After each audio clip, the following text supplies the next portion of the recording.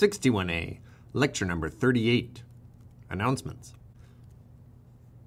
There's a change in the plan.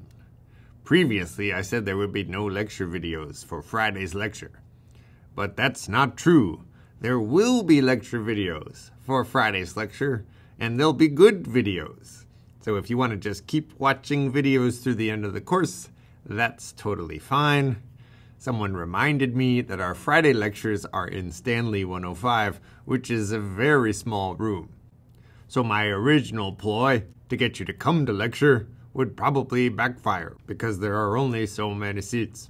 So you're welcome to come to live lecture, but I'm no longer encouraging you to do so. Just do whatever you want, and I'll try to make the lecture videos good. A screencast of live lecture will be posted to bCourses and CalCentral and the usual places shortly after lecture, and I will also link it from cs61a.org so that it's easy to find, in case you want to watch the live version of live lecture without actually coming to the room. And if you don't come to live lecture, that's okay. You'll still have a chance to see me and everybody else in the course during the final exam. Homework 10 is due Thursday.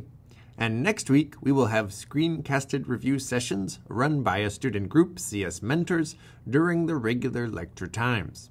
So you can come to live lecture and listen to the review sessions, asking questions there, or you can watch the screencasts. Today, we'll review some problems and problem-solving techniques that are relevant to taking the final exam, and also for solving problems in general.